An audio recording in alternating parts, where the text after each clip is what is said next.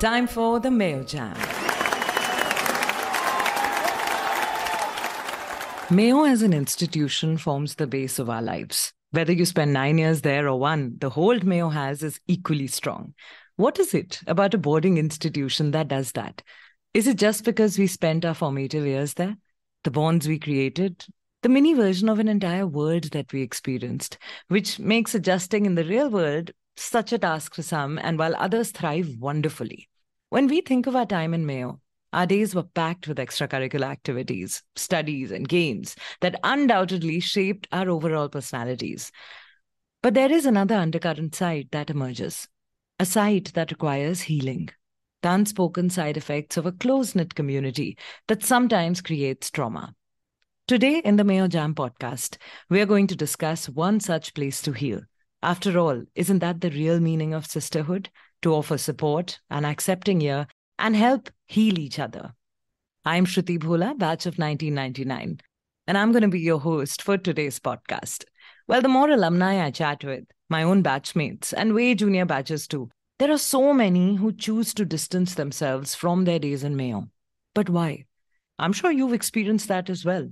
Well, there are a series of reasons, but today we are going to focus on only one, one's own sexuality. Now, as adults, we know tween to mid-teens is the time when we explore and understand our preferences and nature of sexuality. Yet, if you were passing chits over to the boys' school and were interested in boys, it was wrong. If you were a late bloomer, it was definitely frowned upon by your own peers. And if you liked girls in a girls' school or boys in a boys' school, well, no one ever spoke about it. It didn't exist.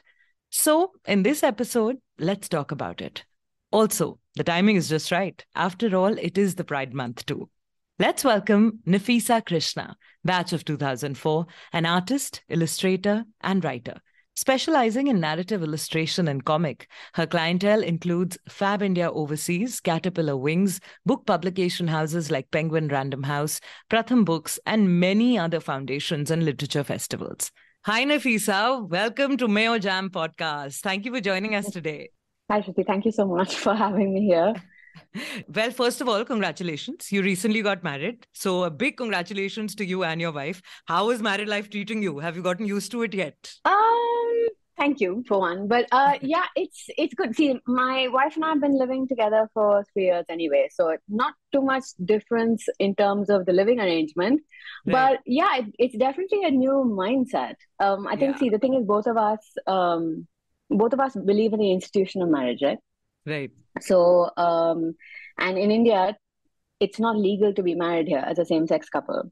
Right. So what we had was a commitment ceremony, and our families and of course our friends and stuff were there. And so we did what I'd like to call the old school way, in the sense that there's no legal paperwork, like we don't have a certificate or anything like that, but we got married in sort of more in the cultural, traditional sort of sense of the term. Right. And but commitment is what you really need. Like if one is committed Yeah. to each other, I think that's much bigger than than anything else. So that's wonderful. Yeah, precisely. So the thing is, like, I think that the change for us has been, it's definitely more involved with our families. You know, it's Right. not just the two of us, like it would be for anyone who got married. Right. There's suddenly you have a different set of relatives that you never never knew you would, Yeah. and more birthdays on the calendar and things like that. But also, I think I think a lot of people take this for granted, perhaps, but for me, it gives me such a strong, stable sense, because I never thought this was possible, right? And then I met someone who believed in it the same way as I did, and we Right. decided to do this. It's solidified our relationship on a whole different level. I'm really happy that you have found your one and you're happy with the whole arrangement. Yes. And I think that's Yes, what really thank you. matters with the whole thing. So what years were you in Mayo? Like when did you pass out? Take me through your Mayo life. What was it like? So my dad's an old boy, Oh, okay, and nice. and my sister's an old girl, Right. so to speak. Nice. So basically, what happened was, I grew up in Calcutta, and my dad works with tea. So we went between Assam and Calcutta. We lived between the two places a Right. lot, right? Yeah. And when my sister went into the 11th grade, we were going to Kothari, and the schools weren't my parents didn't think it would be good enough education for her, so they sent her to Mayo, right? Right. And I didn't think I'd end up going, but my grandmom felt really sick, and my parents had to transfer back prematurely, so I've joined in class 11 in 2002. Wow, that's Yeah, a late class. Not everybody yeah, gets, yeah, yeah, like, even if you join school, not everybody accepts new girls at that point in the batch. yeah, Not yeah, yeah. not in terms of what the school would allow or not, but I mean more as friends and peers. There is a very Yeah. distinct, oh, we are already a gang, and like, there's a new Yes. Oh person my coming God. in Yes. 11th. Yes. Yes. So you went through that basically, but then did you I bypass did. it nicely? I think so. I mean, I think class 11 was a little tough for sure. Yeah. I've made some of my closest friends. So Mayo was, honestly, if you ask me to look back, Mayo Yeah. was the best school experience I've ever had. I would repeat it in a heartbeat. I would have joined it earlier. I mean, Wow. like when people ask me now, like, so which school do you go to? I just say Mayo, because for me, everything else before that kind of blurs into the uh, background. Correct. Yeah, I absolutely, and that's saying something because you joined right at the last 2 years of your For entire sure. schooling, so that's quite For sure. something. So see, today the chat that we're about to have, I know it's not going to be easy. At least not for me. I'm trying my level best to make sure that I can make it as easy for you, and specifically and especially to come on a public platform and where not just all your batchmates but the entire MCGS alumni community Yes. and Mayo Boys, Mayo Old Boys Association, they'll also be listening in. And anyone else who's maybe not even, Mayo centric, but is related to the school or comes across the podcast, even they'll be listening in. So Yes. right at the onset of this, I just want to assure you that this is a safe space. And our intention is to talk about life and just be there for each other, the support system. So Yeah. to begin with, first and foremost, and just be absolutely honest and brutal about this, what made you say yes to have this chat? And did you have any reservations? I did actually. See, the thing is, I'm I'm a pretty introverted. Uh, no one in Mayo will believe that, but I swear I am an introverted person. And Right. I'm very private, and I keep most of everything to myself. Right. But so I was batch of 2004. I only Right. came out as being gay in 2008. Okay, so I was actually at the end of my college, and at that time, India was still, I mean, the first reading down of the, of 377 had happened. Right. And then, of course, the following year, they sort of retracted it. So we were going through a whole kind of upheaval in the LGBT movement here. Right. Right. And we'll go into the complexities of that later. But basically, I think there needs to be a change in attitude that people have towards the concept of LGBTQIA. Right. And I think visibility is required. So, if by me making my story public means that people can be a little bit more understanding, or Right. that the other girls and boys out there who are going through similar things find articulation through this, then it's worth giving up that anonymity, Yeah. so to speak. And to come out to, I mean, the reservations I had honestly was because we are a very, very, very big community stretch across the world. Very true. And I'm very publicly gay in my own circles, at my workspace, all of that. Obviously, like anyone, I don't necessarily want to open myself or my family up to any kind of ridicule or any kind of finger pointing or name calling, because honestly, it's my life, Correct. and Yeah. obviously, I want to protect the people in it. Yeah. So, but I think it's important, Shruti, to be very, very honest with you, because having been in boarding school, knowing Yeah. how our education system generally deals with issues like sexuality Right. or gender, I think it's really important to have this conversation. Yeah.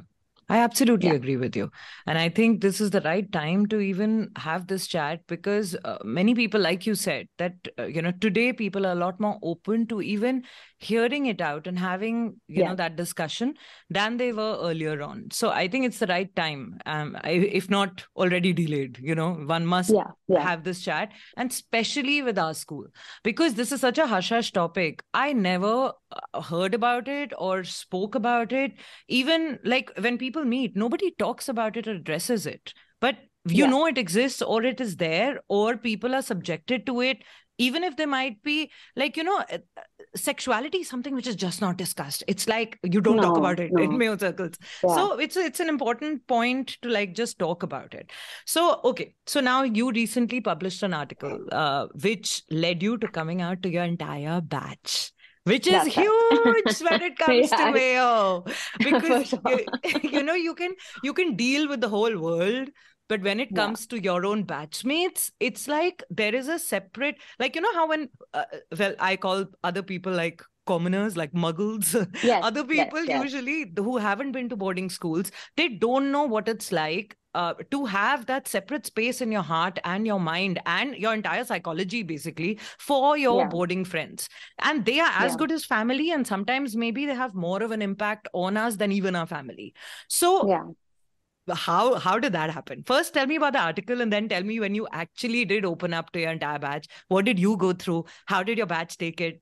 Tell me the whole thing, basically. Okay. So, all right. So my wife and I have just moved to London, Right, and I'm back in India right now because I'm right. wrapping up the house and we're taking our cats back. But I was in London when I wrote the article, and actually, it was a response to an email a friend of my dad had sent me based on a couple of articles that had come out in the newspaper about uh, basically how abysmal the whole gay scene is in India because everyone is opposing it, and there's lots of religious opposition, and there's lots of whatever. And basically, how he was just like, I've always lauded you for your courage, but I think you should leave and be in a place that makes you that will be safe to you and be accepting to you.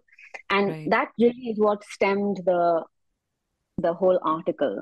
Okay, Mm, so mm, it was an I wrote the email in response, and I was very grateful for that level of concern. But right. having been part of this and part of the fight, I'd like to call Mm, it, but mm, it's not an aggressive thing. It's a constant gentle pushback. That's why I made the analogy of the wave um, and tides, because right, we've been pushing and pushing now for a while, right? Like I said, I came out in 2008. It's now 2023. right. um you know Wow. Yeah. yeah, I've been out for like what, um 15 years. yeah, like for 15 years now, Yeah. Yeah. and in the 15 years a lot has happened, and as much Yeah. as we have a lot of the opposition and naysayers and like haters and whatever, we also have a shit ton of support and a shit ton of people who are finally saying, you know what, as long as you're happy, you should do what works for you, Right. you know Yeah. and anyway, so the what you said about coming out of the batch though is true. I mean, I was very resistant to tell anyone in Mayo that I was gay because, again, like I said, back when we were in school, the being gay was a slur. Hmm. We throw it Hmm. around like a slur, and we Right. are kids. We didn't know better. Yeah. You don't actually personalize it or put it into context. Yeah. Um, and it would be a slur even when you went to college, right? Because, oh, you're all girls school, oh, lesbos, and you're just like, Yeah. True. We all heard that. You're right. yeah, we all heard it Yeah. everywhere, okay? And Yeah. that's the general consensus even now. People are like, oh, all girls boarding school, we know what you guys do. Then you're like, shut Yeah. up. Yeah. Um, Yeah. but Exactly. when I came out, I remember those things, right? And coming out for me was hard, Hmm. as it is for anyone who is gay, by the way, Yeah. for people Yeah. out there. It's not this heralding thing. We all fight it because the norm that we have been shown is a different picture from what we feel. So invariably, we're just like, please let this not be me. Hmm. Please let this not be me. I don't want this. Please let this just be a one time thing. Please let this just, maybe I'm just like confused or something, like, like that. Hmm. That's what you say. So it took me like almost like the better half of 3 years, 3.5 years to accept myself. right? And I couldn't, and at that point in time, I was sort of facing a lot of backlash from everyone in my life, friends, family, and stuff as well. So I just I couldn't bear getting it from Mayo as well. So I actually cut myself off from all my Mayo friends and everything. I just literally went off the radar, and that was it. And later I got back in touch with one of my friends and then another, and I came out to them and they were like, yeah, but it's cool. Like, why would you think it would be a problem? And so then I felt safe space in just those two people, So then I was like, okay, I'm not going to tell anyone. I'm not going to, and this is fine. I don't need, you convince yourself that because you're afraid of being hurt, you convince yourself that if you shut the door, it won't hurt you. And the other side, will forget you existed. Yeah. So for me, it was a lot like that.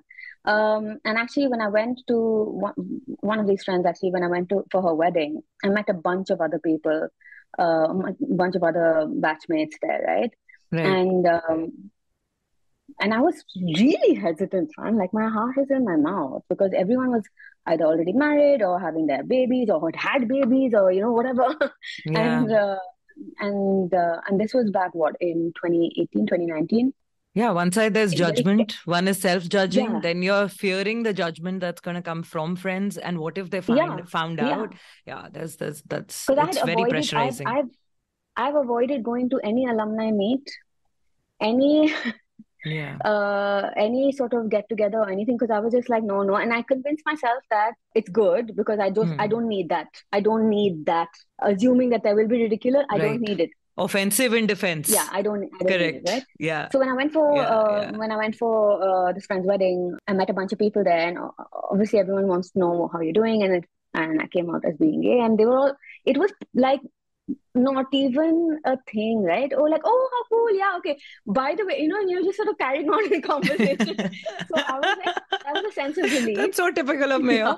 That was a sense of relief. Yeah. Seeing which I was a very small group as well. As in, these are people who I would be shocked if there had been any level of homophobia over there. And I understand that, and this band of friends of mine, very similar backgrounds and things. So whatever, still holding back from my batch. Anyway, cut to London, and I put this article out there. And my dad actually was the one who said, Nafisa, you should publish this on Medium.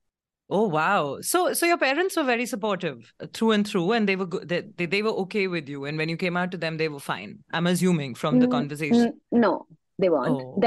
We've worked a lot. But my parents are completely very, very supportive of me right now. And that's wonderful. Okay. Yeah, we've all come a long way. But my dad was like, I think you should, because it's very strongly articulated. Right. And I know I have a very strong command of the language. This is something I'm very proud of. I agree, because I have read the article. And in case people are listening in, you want to read the article, I'm going to link it in the write-up of the podcast. So you'll be able to go there, click it, and also read it. That's fine with you, Nafisa, I hope, for me to link the article? Yeah, that's absolutely fine. Yeah, I'll do that. Yeah, that's absolutely great. Fine. Sorry, please continue. Yeah, so when my dad was like, I think you should, because again, having been in boarding, he was in boarding school his entire life. Like, he was put into Mayo in class 3, and he did his entire schooling in Mayo, right? And this is back in the 60s, okay? So he's like, I do understand how it could help with articulation. So I put it out there, and I sent it to France, blah, blah, blah, and did not send it to Mayo. And we have an alumni group on WhatsApp. I'm pretty sure everyone else does as well, but our batch has an alumni group on WhatsApp, right? Yeah. So I literally heart in mouth, not kidding, I put the link on the alumni group, and like you said, offensively, defensively, I was like, this for you, blah, blah, blah, blah. This is something I wrote, blah, blah, blah. And I put it out there. And then I put my phone down and I put it on silent because I didn't want to know. I didn't want to face the aftermath of it. Yeah, no, I didn't know. I was like, it's fine. Yeah. But heart and mouth, right? Yeah. And so I go to the kitchen, I wash up a dish, and then I'm like, okay, let me just go and see. And I opened it, and actually Divija was the first person who had responded, and she's like, this is amazing, this is so powerfully written, and like kudos and things like that. And then after that, it was like an opening of a floodgate, because I think there are about 120 of us on that group, if I'm not mistaken.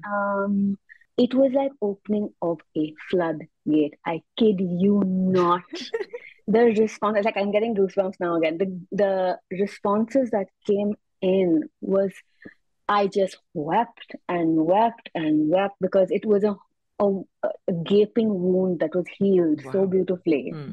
Yeah. Because my batchmates were super supportive and just like, oh my God, this is amazing. And so I put up pictures of my wedding and they were like, oh my God, it looks amazing. You guys are having so much fun and you guys make such a cute couple. And it healed something in me that had been raw for a very long time. Yeah.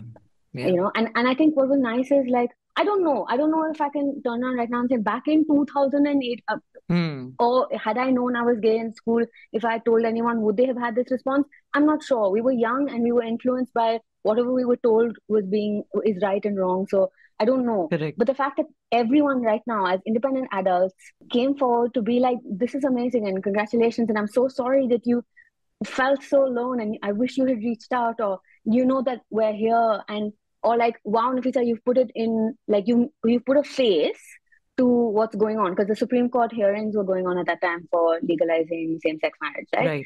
So a couple of my batchmates are lawyers, and they were just like, we know what's going on, but we're not actively part of it, and so it's more like educational or it's more academic. But now you put a face to it, like this affects someone we know. Yeah. The outcome of this will affect someone we know, and that makes it so much more real. And I think that's really it, isn't it, Shruti? When very it comes important. to anything That's, I think, one of the most powerful things, because it's true. Yeah, I might be for or against it or whatever, but if it's somebody getting affected who's in my inner circle, or even, one or two people removed in my inner closed people, it affects me directly and personally. Yeah, it's someone you can put a face to this entire scenario. Correct. So honestly, that is also one of the reasons I decided to do this podcast, because put a face to it, put a voice to it. It's not something that's happening outside your house, people that make no difference to your life.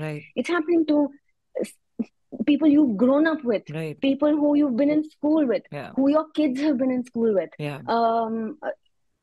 friends of yours. And it's our life. It's not just, because a lot of people I know, we hear it, especially from the older communities and the older generation, saying, oh, it's such a Western trend. It's not. It's not a Western trend. It's human. And it's my life. By telling me I'm wrong, or by telling me that I don't know what I'm thinking, you're denying me my family. You're denying me my life. Also, I'd like to add here that being gay is not an abnormal thing. Okay, because a lot of the times you get asked, like, why can't you be normal? Or you think to yourself when you sort of just coming out that why aren't I normal? And you are. Being gay isn't any different from being straight. It might not be a majority, but it's no different. And that's important to remember, because, a lot of the reactions we got when we sort of said we were getting married, both from the gay community and the straight, I will say, to that. Why would you get married? There are no legal benefits you get from this. So why must you do this? But then my question always was, why did you get married? As a heterosexual person, or someone who's been married for many, many years, why did you do it? And to pull up the thing of like, oh, for us, it's a cultural thing. It is for me as well. I'm also Indian. My wife is also Indian. For us, being married, having a family, having our own partnership, having our own unit is as much a part of our lives and our culture as it is yours. I want a family too. I want my own unit. I want my spouse and our kids. And just because my family looks different from yours doesn't invalidate it, is what I wanted to say. It just because we look different, it's not invalidated.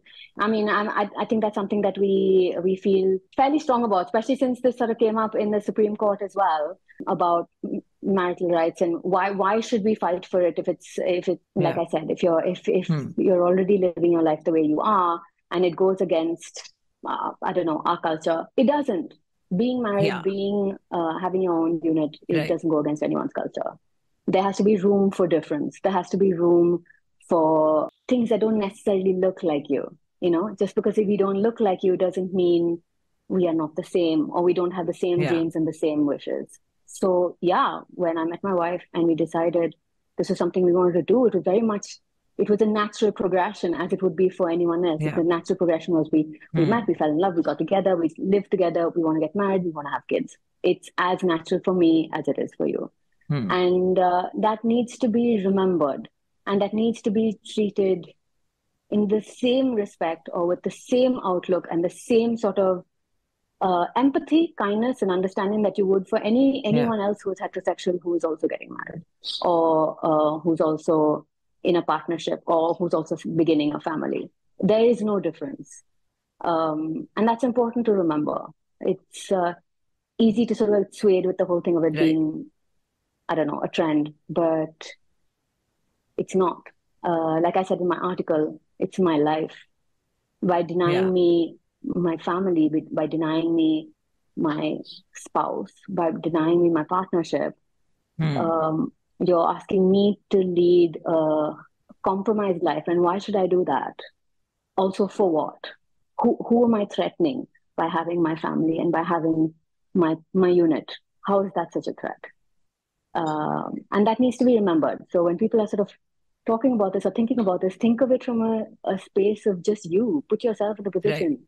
Be that understanding to yourself. Look at your own family unit. Would you want to be without them? I don't want to be without mine, you know? And that's what it comes down to. Yeah. But tell me something. In school, did you know you were gay, or you didn't question it, or you never explored that within your own system and within your own mind? No, I was seeing a guy. I was in school. See that? Okay, so this gets me to my next question, because boarding life and, you know, the peer pressure that we face from all around us, it often leads us to go with the crowd. Sometimes at the cost of ignoring our own authenticity, sometimes not even questioning it. Just because everybody is doing it, we go with it. And we're like, okay, fine. You know, that's how it is supposed to be. So how did that happen to you? You were seeing a guy and your friends knew about it and you were there and you were probably in a happy relationship with the person. Or however happy in school one can be. Yeah, I mean, school, you know, and it was all very rebellious because he was male boys, and oh my God. So there was all of that. Chit passing and all that across the border. Yes, all of that. Brothers meet, sisters meet, that nonsense. Yeah. So sure, all of that did go on. But also nobody wants to get in trouble, right? Like you don't want to get into trouble. So you started questioning it only when you came to college. I didn't even question it in college. I'll literally tell you my whole trajectory. Basically, I was in school, seeing a guy, we broke up, whatever, it's fine. You move on. I joined design school. I was in Bangalore, met a bunch of friends. All of that was fine. I've known gay people my whole life. One of my elder sister's best friends is gay. She's married to her partner. They live in the States. She's married to her partner. They have 2 kids. Right. So this is not something that was an anomaly in my life. It's not something that I didn't know of. And even in school, I was never like, oh, I'm homophobic or I'm anti people who want to be with each other. I was like, yeah, whatever, it's your life, man, do what you want. But we, like I said, we know what happens in boarding schools, and actually it's one of the things that we don't like talking about or like touching upon. So if anything, you know, if people were thought of becoming too close with each other, they were put into separate houses, they were put into separate dormitories, you know, like even if there was nothing there sexually, you know, because the faculty or the general, because they're responsible for us. So they're just like, we don't want to get into this because it will come down to being how we raise them badly. And that was like across the board, across every boarding school. In fact, I think as girls, we had it a little easier with the boys. Really? Are you serious? Like it's worse? And I've met boys now in the gay community. Oh, terrible. It's terrible because it's the madrangi and it's the like, you have to be so male and you have to prove yourself to be alpha and all this crap that goes on, you know, and it's toxic as hell.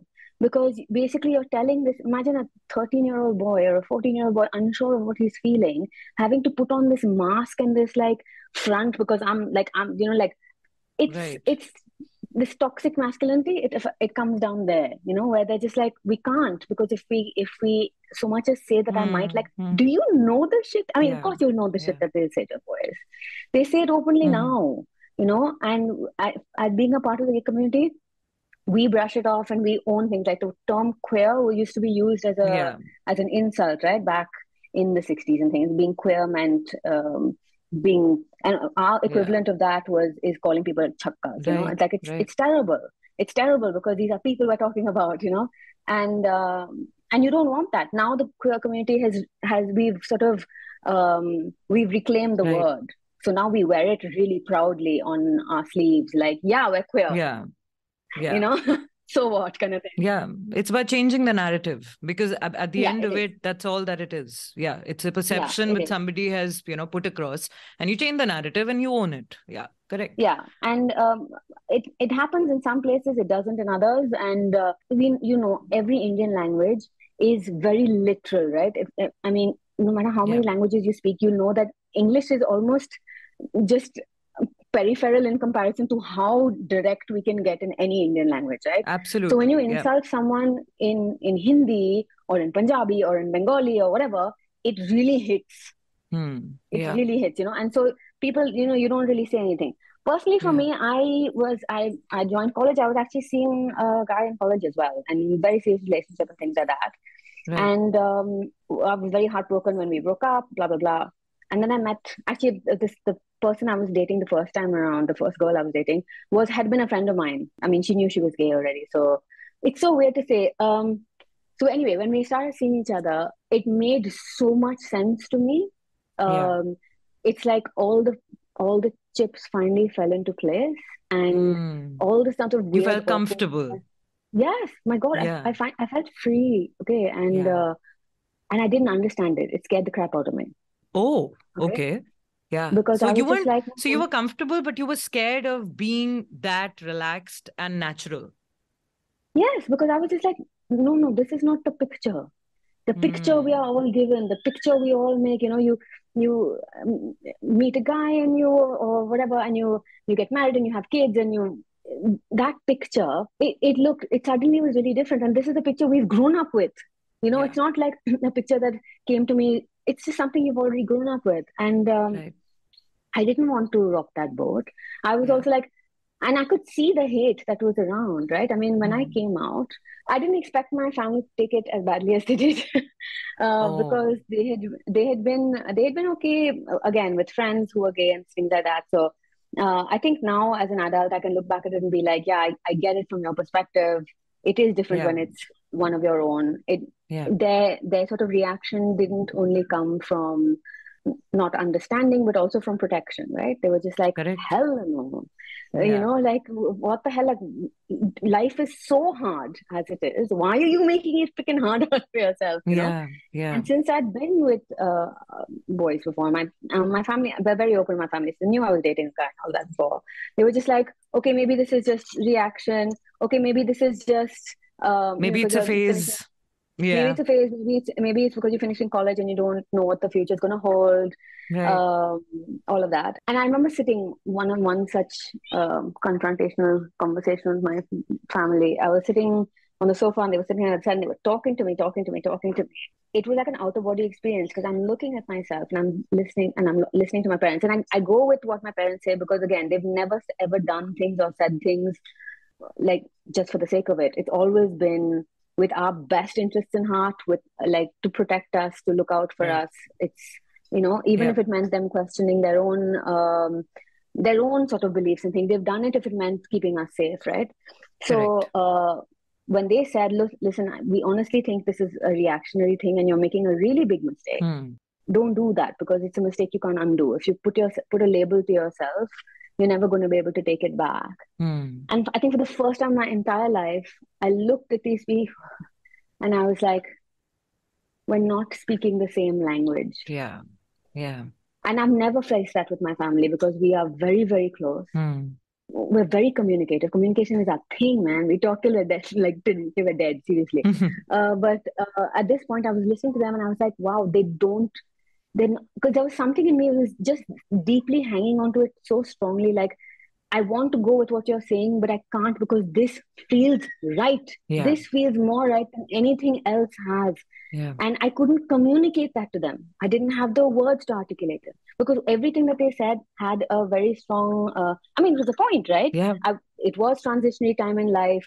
I had dated guys before. Uh, Life was starting completely afresh. I'm 24. all of this. Correct. I hadn't seen this happening before. So, maybe it's not Yeah. only now, 15 years later, just understanding the concept of sexuality and gender identity and how fluid it can be or how wide it can be. Can I stand up for who I was when I was 24? But at 24, all I knew was what I was feeling. Yeah. Correct. I didn't know anything else. Yeah. Right? Yeah. So I couldn't defend that because I just kept saying, but this feels right. And they're like, yeah, what is feeling? Right now. Correct, thinking, correct. Yeah, you're not thinking straight at this point. But what helped then? What helped bridge that gap and actually helped you communicate better? Did you guys have to go to a counselor or a therapist? Did you guys have to, ask for, or just did time, did its thing and helped you guys heal and have acceptance towards each other? What worked?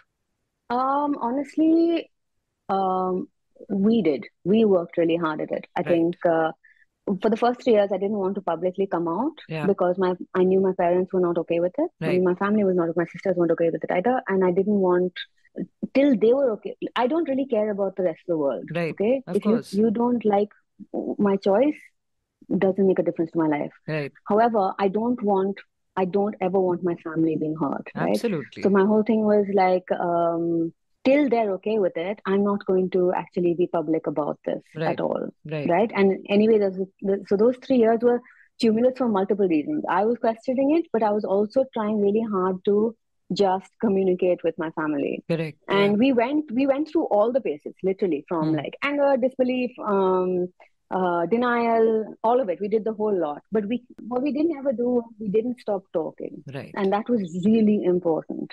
Because what it came down to, Shruti, and if you ask my parents now, they'll tell you, if you can't change the tide, then flow with it. Okay? Yeah. If you can't, I mean, if there's someone in your life who's telling you, I feel this very strongly, or I'm going through this, don't deny it, because that's not going to make it go away. Yeah. And that's not going to help. But just keep the communication open. If you don't understand it, like you can be like, I don't understand your choice in life right now, Nafisa. And I can be like, that's fine, as long as you're open to conversation. Correct. As long as you're open to discourse even. I'll use the word discourse because it's not as aggressive as fighting. We can have separate opinions, but you need to have room in yours that I have an opinion, and I need to have room in mine that you have one as well. Correct. Yeah. And to just be patiently, we need to listen. I think that's where it begins. Yeah. I think one of the big breakthroughs we made 2-3 years into it was when I sat my parents down and I was like, you know what, let's agree to disagree. Let's just agree to disagree, okay? Yeah. Because maybe this is something you will never accept. Maybe this is something that, we'll never agree on any front. Right. But this is not something I can ignore either. Right. This is not something that I can pretend doesn't exist. Correct. So let's agree to disagree. And but know that I'm still your daughter. Yeah. You're still my mother and you're still my father. And the relationship we share is the same. The way we talk, what we bond on, what we don't bond on, what we banter about, all of that stays the same. I haven't changed as a person. It's just this one aspect of my life that we don't agree on. That was a tough one to come to, but I'm glad we did, because they were literally at the point where they were like, what if we never accept it? Would you be able to live with that? And for the most part, up until that point, I was like, no. But then I was like, you know what? Yes, because as more time passes, I'm more and more sure of who I am. And also you're maturing. Like you were already in your mid-20s. So, you were already at that point where you were mature enough to understand the complexity of the emotion, theirs and yours, and how it's moving forward. Like I'm just, listening to you talk, I'm thinking about someone who would be going through this in, say, 8th standard or 10th standard, when they're still in school. Like it's quite something. And then it becomes a thing. That's the umbrella that's used at that point, like especially with boarding schools. And I'm rooting it back because that's where this comes from. Where you're like, of course you'll be attracted to one of your friends or your classmates because it's like 900 of you in one school for 9 months of a year. So obviously, but it's not real. I'm like, okay, you're right. Attraction happens. We're all hitting puberty. You're all sort of exploring and experimenting. For some, it might be an experiment. But for others, it's not. And to dismiss it or brush it on the carpet and be like, no, that's not right. Because again, you're confusing an already confused child who's feeling damn lonely in their head, Because think about it, okay? When we were in school, even today, if you go back to any school, to like in class 8 to class 9, and or younger, class 7, and you talk to them, they're not going to actually know this wider gay world exists. It's when you hit college and you're Correct. out in the open and you're seeing lots of things happening, you're like, oh, there's pride, oh, there are other gay people, or whatever. But in school, you're the one person in your batch, or there are two people, and you're just like, crap, what went wrong with me? Yeah. Why was I born like this? And at that Everyone else is point, born normal. correct. And nobody is there to help you at that point. So actually, this is the perfect spot where I want to ask the next question. Where, when we were in school, we didn't have any, at least in my time, and I was batch of 99, we didn't have any counselors as such, or someone to guide us or help us, especially with sex education. And, talking about all this is far off. In fact, during my time, our matrons and house mistresses took on that role. So you are way junior to me. So I don't know, during your time, did you guys have any counselors? And I don't mean career counselors. I mean like sex ed. Yeah, no. And that's common to all the schools I've been in. Yeah, this is not just a Mayo thing. No one in any school in India at that point in time was doing sex education. Right. Maybe one of the more alternative schools, or maybe, I don't know. But I know in the education system that I was in, there was none of that. Right. But do you think that if there was such a thing, that in some sort of a way it would have helped? It wasn't until much later that you began to question these things, way post, college for you. But for children who are in school or who are going through something, do you suppose, like, in what way can this be made better? In what way can it be helpful? Like, I'm sure because you actively are going through something like this, dealing with the world, kind of standing, constantly feeling that you're standing against it and you have to justify your stance. I'm sure you think about these things. So in what way do you suppose can it help the boarding school situation all over the country? I think Divija and I have spoken about this at one point, just about alternative lifestyles. Okay, so this doesn't necessarily have to mean sexuality. It can also mean career choices. It can also mean as something as simple and not simple as taking a gap year after school to figure out what you want to do, right? Yeah. I think there needs to be support where, see, we grow up in boarding school, okay? Yeah. That's your formative years, your dorm, your friends, your class, your choice of subject. I'm going to quote something that's actually written in the Bible that people misquote a lot, okay? We say blood is thicker than water. And at the moment, that's sort of taken to be that, your blood bonds are stronger than anything else that comes outside blood. It's not actually true. The actual quote is the blood of the covenant is thicker than the water of the womb, which basically means your family of choice, the people you choose to keep in your life, that bond, because you're making it out of choice and you choose it every single day, is much stronger than the water of the womb, i.e. the blood of the family. Wow. That completely changes the entire meaning to absolute opposite of it, in fact. Yeah. So, and in the gay community, a family of choice is it's a very strong concept. It's one that I didn't necessarily understand or align to myself for the longest time because of how close I am to my family. And I was like, nothing can be closer than that. Right. And actually think about it. The people you choose to have in your family, if you look at your own life right now, you look at your partner, you look at your best friend, you look at who's the person you call up when you're either stressed or angry or going through something of celebration. Who's the first?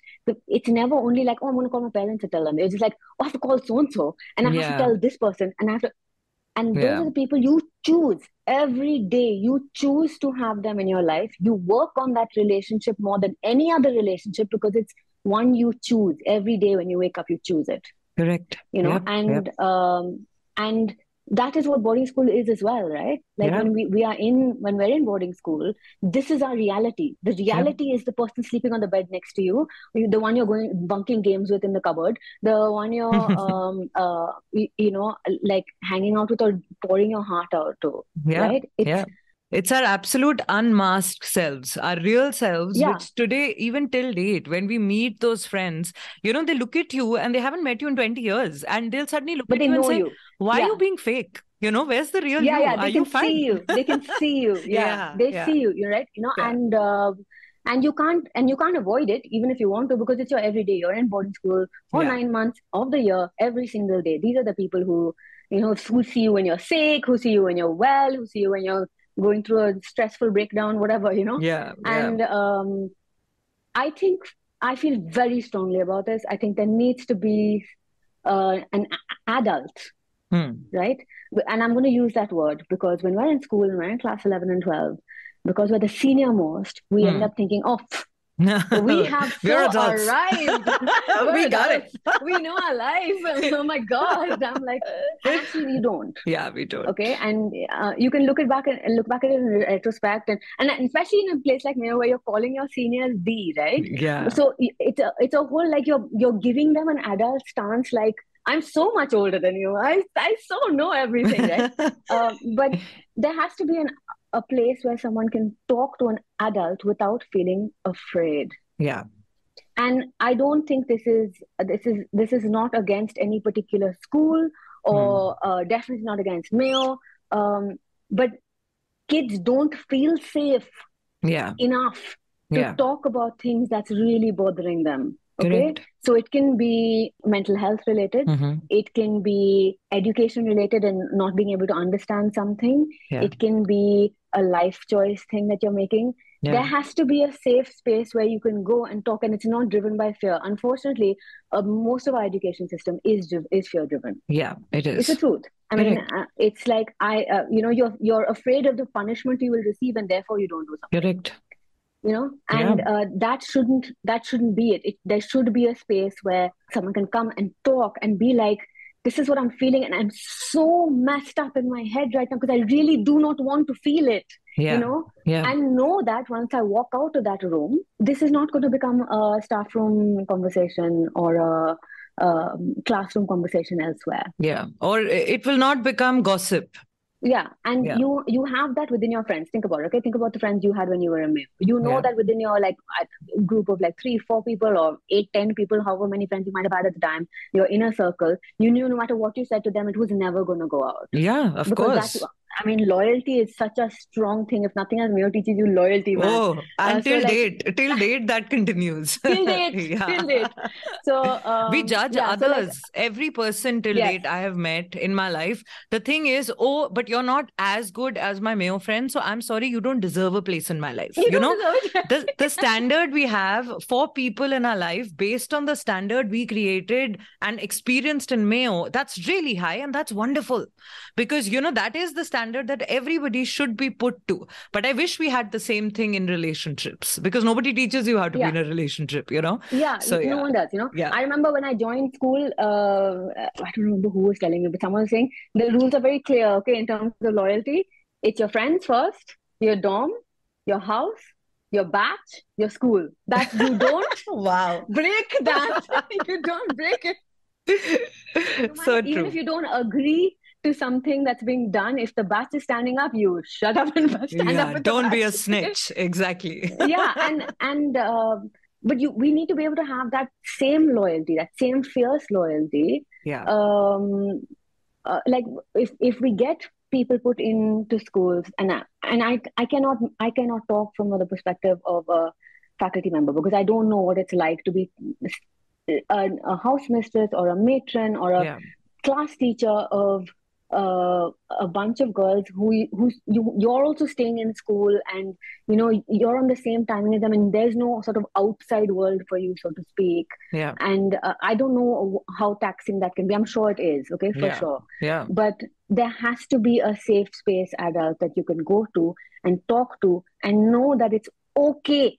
It is okay. It is okay. It's okay to be like, you know what, I'm being made to take the science stream because I've been told that that's what I have to do and I hate it. You have to be able to say it without thinking, shit, it's going to go back to my parents somehow and then I'm going to get screwed for this. Yeah. Yeah. Like, I want to be an actor. I don't want to do academia ever. I know this sounds like really that's not really a thing, but it is. It is for so many kids. It's a thing. No, it's huge. It's huge. If I had that kind of person or if that kind of therapist or somebody, some adult, like you rightly said, if someone like that was there who I could have gone to, I think I would have been a much freer person because there are many things I held on to because of which 10 years after school, I did not connect with anybody. It's only now that I am, I'm an adult, a proper adult, a grown up who can deal with her own emotions, that now I've begun to connect back with Yes. school. So I had my own set of issues, which if they were dealt with right there and then in school, I think I would have been very good for it. So I'm fully with you. No, I agree. I completely agree, because the thing is that, so I know mental health has become something that we are talking a lot more about in today's world. Correct. And that wasn't talked about so much before. Yeah. But I was diagnosed, I've told you guys this before, I was diagnosed with an anxiety disorder in 2011. And even back in 2011, it was still like a hush-hush thing and you didn't talk about it. And now I can say it and I can be like, look, these are my needs. I'm sorry, I come to the table with some particular needs, but these are things I can do and I can't do, and these are my trigger points. Right. So I can look out for myself, and I can make sure that if I'm in a particularly stressful scenario or I feel that I'm going through something, I can either vocalize it or I can step away. When you're a child and you have a panic attack or you have an anxiety attack, and you don't know what the hell is going on, and someone says, like, grow up, or it's not real, or it's in your head, you start thinking you're crazy. Yeah.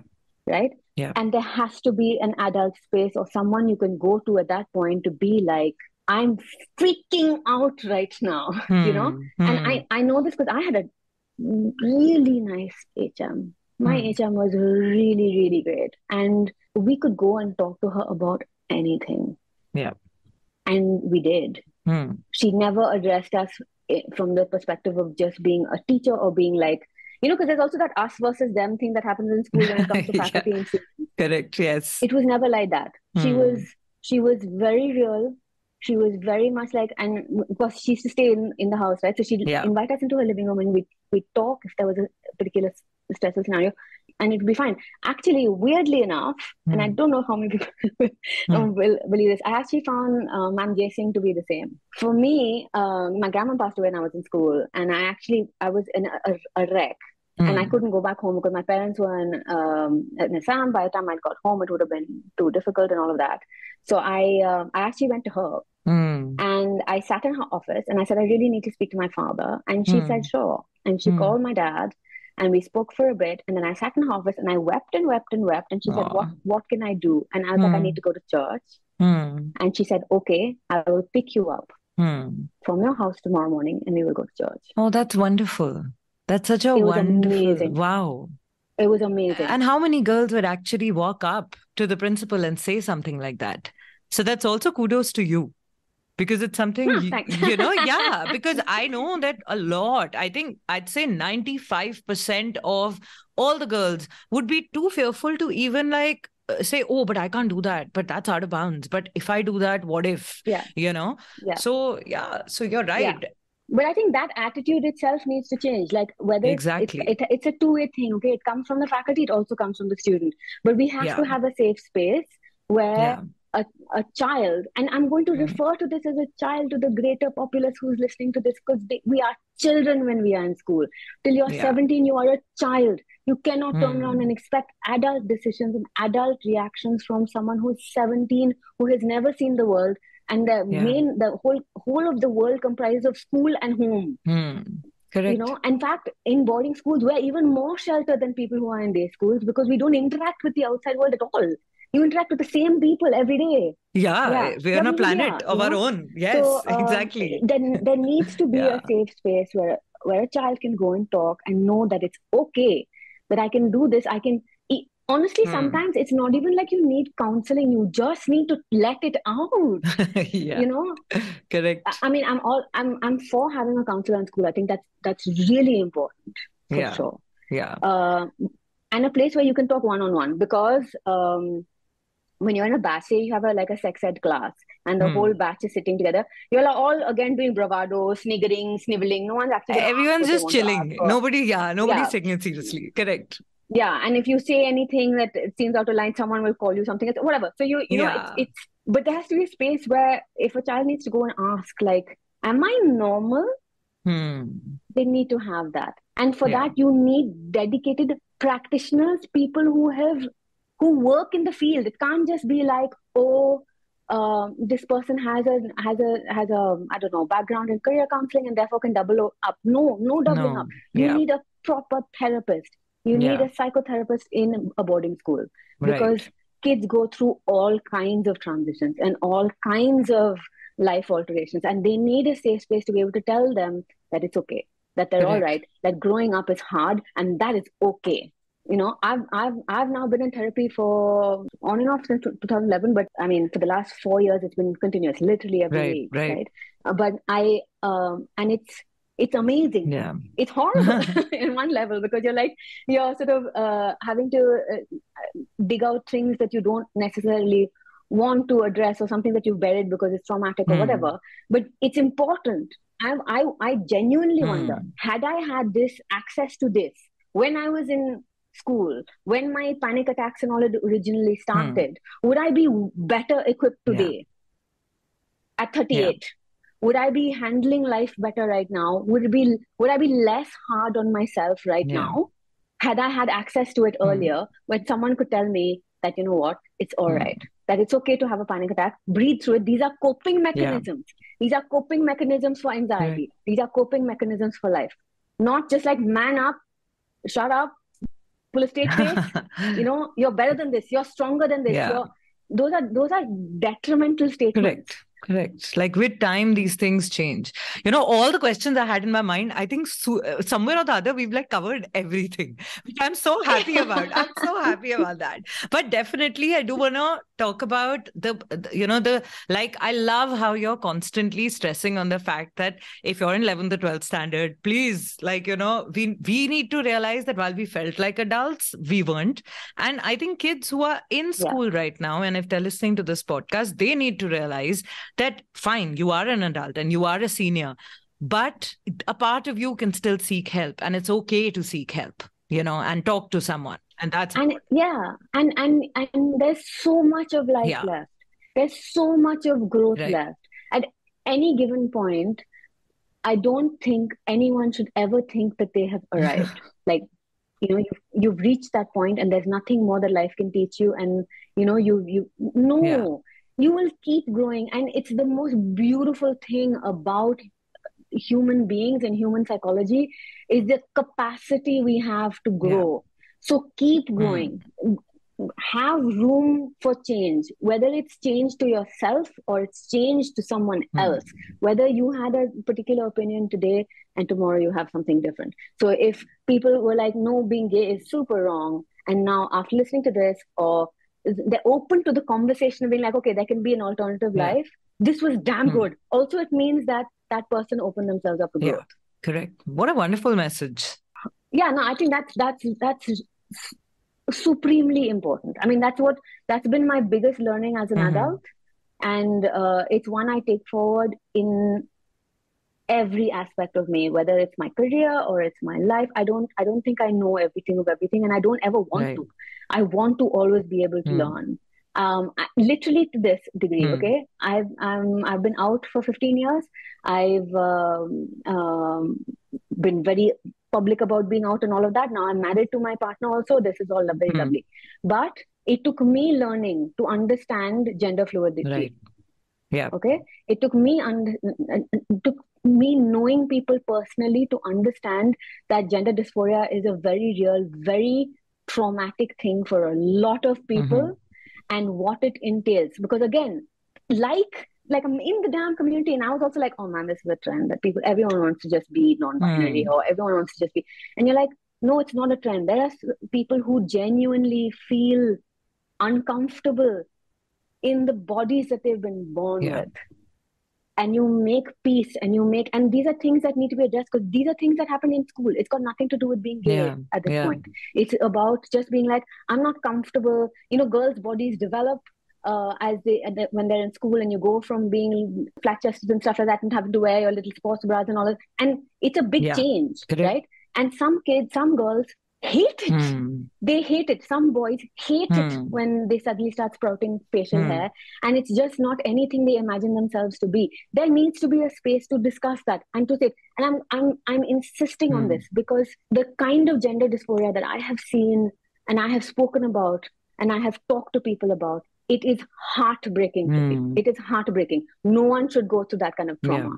because and I would recommend everyone who listens to this to read up on it. There was a scientist called Kinsey. He actually devised the Kinsey scale of sexuality. Okay, and I think in the 50s, if I'm not mistaken, or a little earlier than that. And basically, what he did was he created a scale to understand the range of sexuality in a human being, because he believed that not every person is either homosexual or heterosexual. It's not a black and white thing. And he found that actually there is a very small number of people. So you look at the scale, look at it as black to white, okay, and a gradation. Let's say black is completely hetero, white is completely homosexual, whatever, right? Majority of the populace fall in between that. Yeah. Okay. He's put it down to 8 levels. There's exclusively heterosexual, predominantly heterosexual but incidentally homo, predominantly heterosexual but more than incidentally homo. So it goes on like that, right? And so there is very few people who, when they are born, and I'm like, kudos to them, very, very lucky that they are, who can wake up and be like, yeah, no, I know I'm completely straight, or I know I'm completely gay. There's no way I'll ever be involved with or attracted to members of opposite sex or same sex, based on which side you lie. But most of us lie in between. Okay. And that doesn't make you weird. That doesn't make you freaky. That doesn't mean you're desperate. And I'm using words I've heard. I'm not coming up with words off the top of my head, right? It's important that kids understand this. Me understanding it at 38 is great. It opens up, like, I have lots of aha moments about my life. But when you're a child, if you know this, that you don't feel like you're weird, like you should just go, hide yourself in a bush somewhere because you're not worth seeing, because you're obviously not normal. You're very, very damn normal. We are animals. We are part of the animal kingdom. I'm sorry, but we're not exclusive to experience just because we are on top of the food chain. I think the one thing from all this that I'm gathering is self-acceptance cannot be taken lightly. Self-acceptance is something which everyone literally should be taught, because it's such a tough nut to crack right from on the onset of it. Not everybody accepts themselves, I know I didn't. I know everybody, like all of us, when we're growing up, we're so worried about others constantly that self-acceptance is something very far away. And everything you're speaking of, I think it comes from there. If we are taught that in school on how to accept self, then slowly we begin to accept and get to know everything about ourselves. Yeah, because the thing is, we are a social being, right? As human beings, we always have people around us because it makes our lives better. We're almost like pack animals. If you look at it in the animal, we're not isolated animals. We are pack animals. We need our pack, right? As a result, a lot of what you're okay with for yourself is reflective of what other people in your pack are okay with, right? Or if the major opinion in your pack is to do one thing, you wouldn't do something necessarily that different just because you need your pack. To shake the balance, But and to accept yourself, you need your pack to accept you. So it's a dual thing, right? So self-acceptance is huge. Your pack acceptance is huge. And just being kind. Be kind to yourself. Be kind to your friend. You might not get it. Just be kind, man. You have no idea what they're going through. And for yourself, be kind to yourself. It's okay. This thing of this, it's okay. It's so important because we are so harsh on ourselves. And if you remember what it was like when you were in school, we were brutal. You're unforgiving when it comes to yourself. Yeah. We were unforgiving. You could not, you had to do this, you had to do that, you had to get the colors, you had to do whatever. But we were unforgiving to ourselves. And that pressure is insane.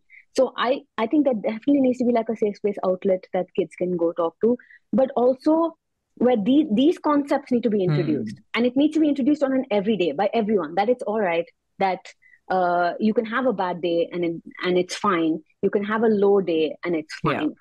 It doesn't mean you're a manic depressive, but sometimes life is hard and you need a day to just sleep it through because it's your way of coping. Having coping mechanisms for trauma or for anxiety or for, when we use the word trauma now, everyone's like, like you're talking about like a stabbing or something very major. Or something massive, right? Trauma is as simple as I have 3 assignments due today and a board exam tomorrow, and I'm freaking out. That is also Correct. trauma. For each person, the level of trauma can vary. Correct. Yeah. Yes, and every Yeah. incident it has its own level of trauma. The term is, Right. we shouldn't make it such a big deal. It's okay. You have a swimming competition and it's your last chance to on the school team to prove that, and that's a lot of freaking pressure right there. That's so much That's true. pressure, Yeah. Yeah. and Yeah. that the pressure is trauma, Yeah. and it's okay. I remember I sang the Western music solo for a house, okay? For And I got Interhouse, is a this? terrible, yeah, faint Yeah. house. Yeah.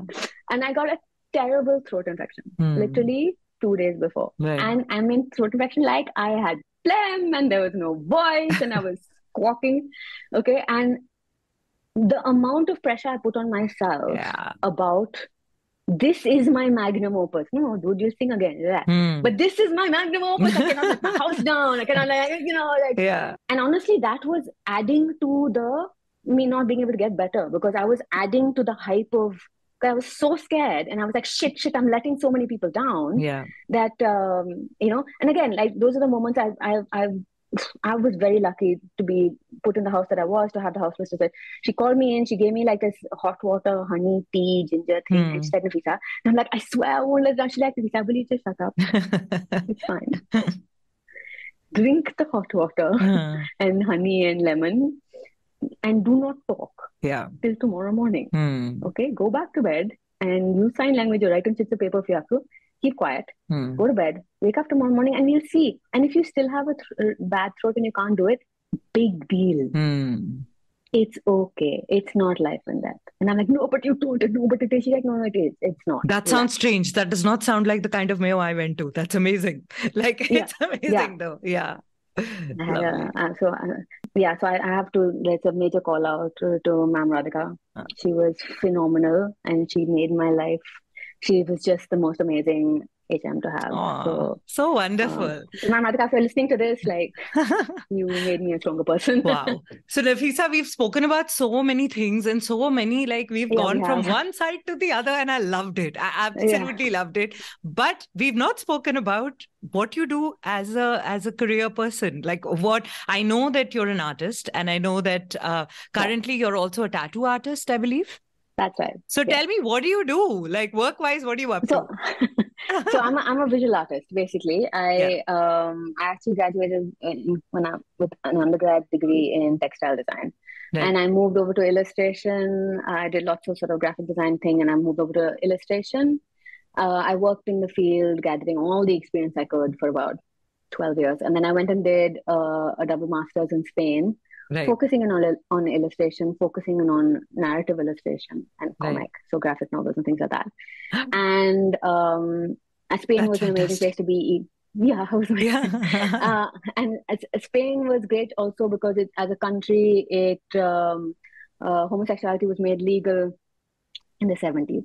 So to be in a country where it was suddenly, it didn't really matter whether you were gay or not. It was so freeing. And honestly, you don't realize it till you go somewhere where it is okay. You don't realize how many sort of restrictions you put on yourself or how much you cover your own tracks till you go to a place where it's completely normal, where at any given point in time, no gender, no assumptions are made, right? So no gender specific pronouns or anything are used. Even if you are called to a particular event, for example, it'll be you plus one or you and your partner. Right. Like they don't assume what gender or anything is going to be. They don't assume that if you have a partner, you're married. There's none of that happens, So that was great. I came back here because I wanted to try and there's just so much to draw in India. So I wanted to come back and work from here. And I narrowed in on basically only on visual art, and I now work on commission. I do architecture. I do a lot of wildlife and animals and things like that.